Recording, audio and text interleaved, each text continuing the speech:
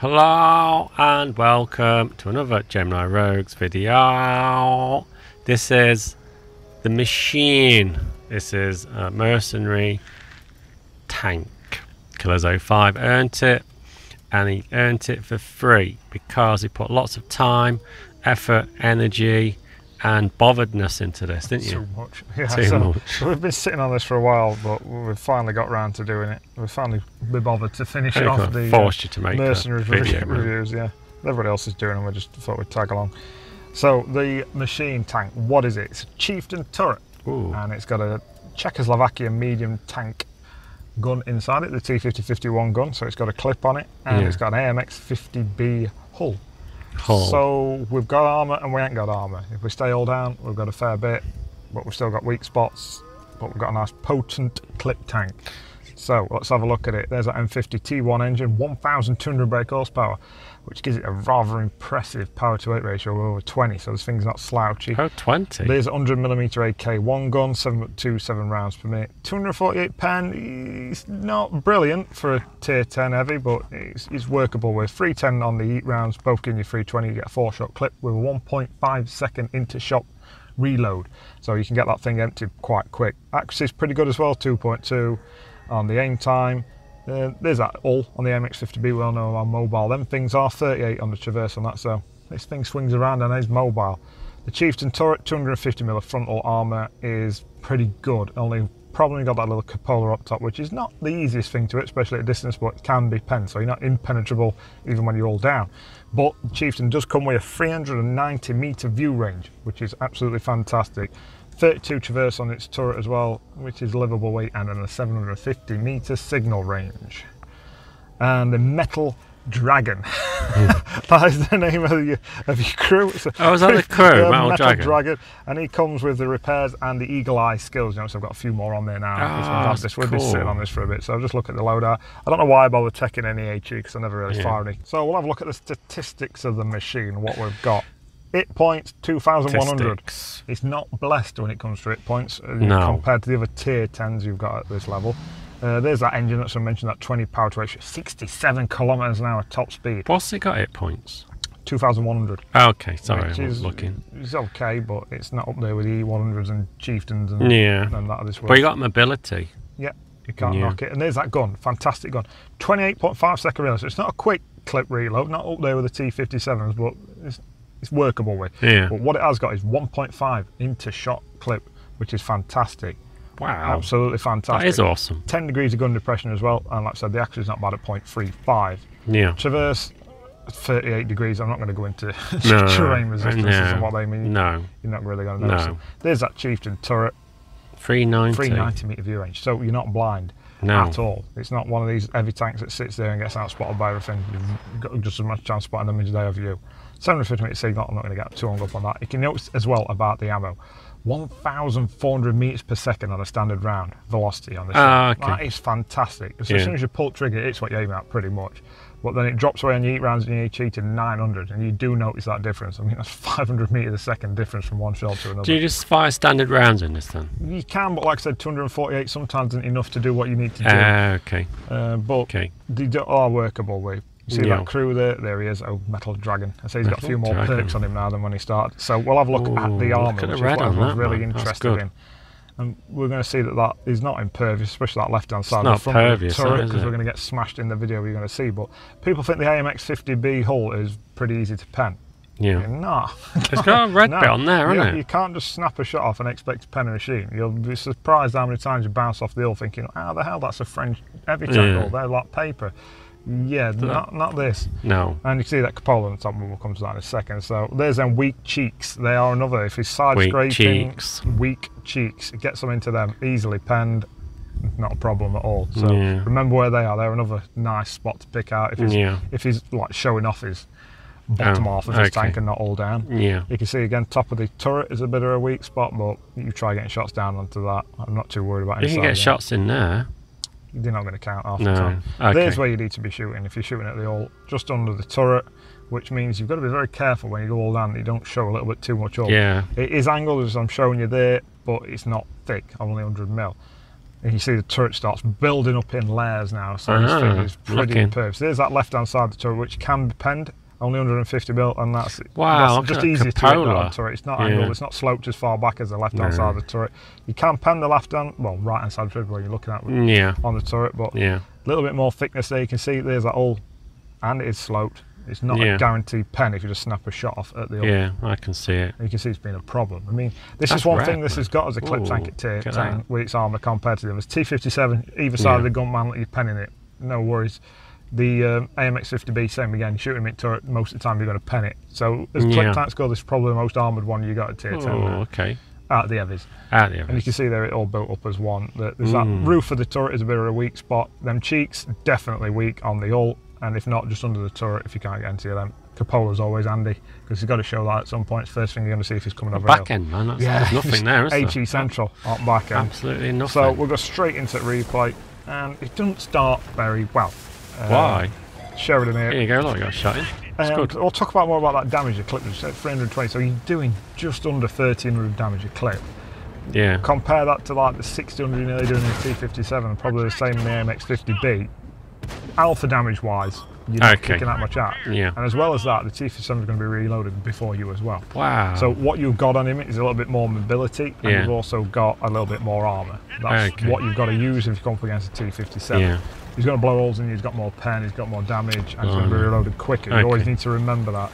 AMX-50B, again, you've got no armour. So you should be able to fight toe to toe. He's going to have to look for weak spots, and you've also got the advantage of a far quicker into clip shot. Okay. So you're going to be able to empty your clip, get out of there before he's probably got 2 or 3 off. What about your tank destroyers with clips? They're different. You've got your Foch, your French. That thing's pretty tasty as well as being bloody well armed. You have to look for weak spots on him. Your waffle, we all know how deadly a waffle is. 6 or 4 clip shot, whichever one is fitting on it. Very versatile, man. But they play a different role, basically. Yeah, I was just asking. These are more a front running, get in there, get mixed out. Yeah. You've got a bit more armour to play with. Are you saying how techniques should be played? Vastly. Yeah. This is completely different. Yeah. You mean this full off down there, some bigger boys down there. What are you doing here, though? Because you're just hanging back. And this is what you can look at that into shot clip. It's bang, it's bang, it's bang, and you finish him off. You ninja'd him. So we've got 8 shots in there already. Yeah. The machine, I'm not going to say this is easy to play. Okay. I liken it to the AMX-50B, which in one player's hands can be an absolute terror and a nightmare, and in another player's hands can just be a sitting duck that's dead within about 2 minutes. Yeah, but it's risk and reward tank, I find, the AMX-50B. How did he get that in? Well, that's what I talk about, that left-hand side of the turret. I was trying to show it there. You can pen it. I'm surprised he penned it from there at that angle. 150 mil, and I'm like shooting up, and the turret's actually sloped as well. But we'll get his revenge here. Look, pop, pop, pop, finish him off. Yeah, we're going to get a bit of grief here off the said Stain crew in front of us. Stain? Yeah, the Stain.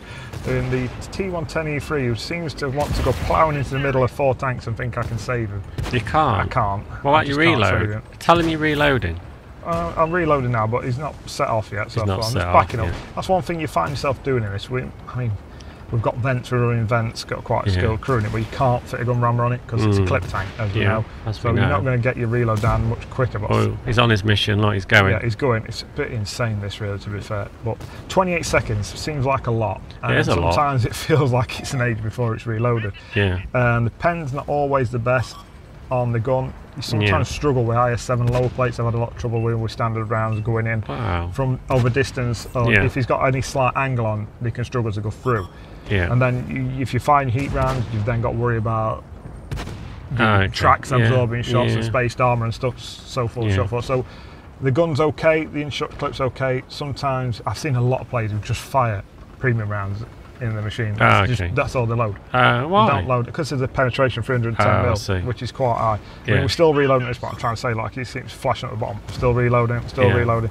And the Stain has just gone in there and got surrounded by like 3 or 4 tanks. I'm still reloading. I'm just loading now. I'm still waiting for it now. It's loaded, and I can let it rip. Yeah. But it's like ping it mapping now. What are we going to do? I've got 28-second reload. That Stain got cleaned up, didn't it? It's still ping it map on me. I mean, the medium tank would have been more benefit to him. We ran off completely. So I mean, we're going to have to do the same now. You can't fight toe to toe with a machine. It's just not possible. That's Not with a 28-second That's reload. the same with any clip tank. Yeah, now. exactly. So you just won't put yourself in a situation like he's put himself in there, like T1 T3. You can't go balls in this tank. Only time you can go balls in is if you've got 1 or 2 at most tanks who are on low health and you know you're going to finish them off. Yes. You can't leave anybody alive, or they'll just rinse you. You saw the armour you've got on your back. Yeah, you've got You're nothing. going to say cheat hell out of your rear end, and that goes for the artillery as well. If you get an artillery round on top of you, you're gone. Even near back of you, you're gone, Another aren't you? drawback is, I don't know how, because we saw in the beginning, Yeah. the ammo racks are centrally positioned on the tank, in Yeah. the middle of the hull. Yeah. But it seems to me they get shot They every get single hit a time. lot, do From they? the side, from Oh, the front, Neil. it always seems to find its way into that ammo rack. And they're quite, if you had to position them, I'd have put them there myself. It's like the centre of the tank. It's the furthest you can get away from it possibly being shot from any, but it seems to suffer from ammo rack. Do you like the machine? Do you like I do like the machine, yeah, but it's, like I say, it's one of them. I've seen players who are just awesome in it, and then there's some who moan about it. Yeah. But that's why I say it's most like the AMX50B, where if you know what you're doing in AMX50B, that is an absolute animal or a tier 10 heavy. If you don't, it can be like the biggest piece of shit that's on the game. Has it got a high skill ceiling? Yeah, but this gives you a little bit of a leeway, because in the AMX50B you haven't got much armour to play with. This, you can use your 10 degrees of gun depression, you can get that clip emptied quick. And get back out of there before someone's had a chance to get a second shot off. So you can go 4 shots to 1. It's like, 1.5 seconds between shots. It's Why do you keep comparing it to the MX-50B? We've got the hull, and that is a tier 10 clip tank. Okay. The heavy tanks, like I said, T57 and the MX-50B, that's one I'm comparing it to most. That's what your play style's going to be most likened to. I'd play it more like the T57 out of the two in play style, because the MX-50B does a lot more damage, but you've really got to pick your fight with an MX-50B and know where to be when you have a back out plan of where to run to.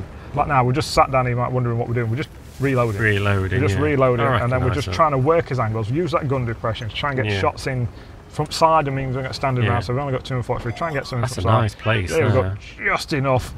Tracked him on that ridge, and then we finish him off. It's pop, pop, done. Yeah. Again, you go back. In a way, it makes you a little bit arty safe with how fast it empties a clip. In the fact that you pop out, bang, bang, bang, bang, bang, in spaces like 6 seconds, you've emptied the clip, then you run off and reload for 28. You drop off that map. RT looks at somebody else, finds somebody else he wants to pick on, and you're forgot about. That's where you. Well, don't just. If you drop back, sit there while you're reloading, while you're still spotted. You have to keep moving about, basically.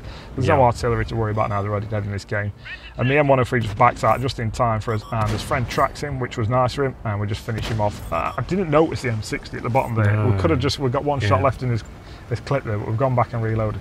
We're struggling a bit on it. Points were laxy-daisy in at the start of the game, as per my style. Well, you need to use them anyway. Yeah, but we've got 5 kills at this point. There's 2 left. What I'm trying to do is trying to come at these. It's a machine that's across there, and the M60 we've just seen as well that are over there. So you've got to wait up. M60 is going to take 2 shots to kill me. Machine, 2 shots to kill me. I'm more worried about the machine than I am the M60, because that machine is going to kill me in about 3 seconds. So I've got to try and work angles now, or wait, or pick my moment where I can work the map to my best of my advantage.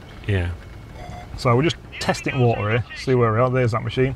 758 points. I'm going to shoot him 3 times. So. But you've reloaded it, you? Yeah. So I've got 4 in the clip. So I know I've got. Everyone's got to go in. If I use 1 on the M60 or 2 on the M60, I'm not going to be able to kill the machine. So you've got to keep doing that math in your head. Are they?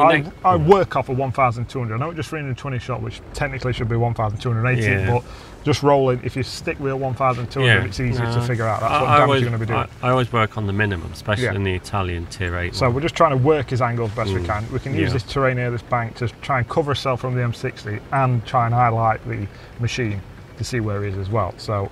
You can see I'm not really worried about the machine at this point. I've got this bit of terrain between bottomed out there. Did it? Kind of. So we're just trying. There's that 10 degrees of gun depression. Oh, you So now we've got all 3 shots. I'm just thinking he's still going to be able to smash me here. The machine. He's not really going to struggle. So I've got to wait for him. He's been shooting. I know he's emptied some of his clip now. He's in 1 into him, 2 into him, and the last one. Pop. Finished him off. So it's all about timing with a clip. You can't just rush in, and you've got to pick your angle you come at, your escape plan, you've got to wait all up. That's why I say there's a little bit more high skill than you normally get from a normal tank. Where you can just pop out, take a shot and get back down and rely on round it up for us then. So machine, is it worth the grind? Yes. Yes. It's a very good tank. Very well. You must have come up against them. They can decimate Yeah, a I've team. seen some. Really, I mean, silver. It's not. It's just a standard tank, so it's 100% crew trainer, silver earner, and stuff like that. But we say they're 7,000 damage, 7 kills. This thing's. It does this on a regular occasion. It is a quite nice. Look like. Is it fun to play? Yeah. It is fun to play. But it makes you think as well. You've got it's a thinking man's tank. I like to call it. That's what I say for most clip ones. To be honest, I call that a high skill ceiling tank then, really. So that's about it then. Let's have a look what you did. Showboating. So you didn't really show the damage as we watched it there. So we've put 4 shots into that show. You can see they just did have 1,200, but they're under. But I know that from killing like shot. You say, 4 shots. So it's kind of around that area when you empty a clip. Yeah, I think like you say, work on the minimum. And you're safe then, aren't you? Because you're not disappointed. And that when Conqueror, when I say 3 shots from 963, which is pretty much bob on. Like we're doing 321 a shot, so it's near enough about there. But it's a good tank. Anyway, Killers 05, that's it. Let's call that machine done and dusted. Thank you very much for watching, everybody, and later.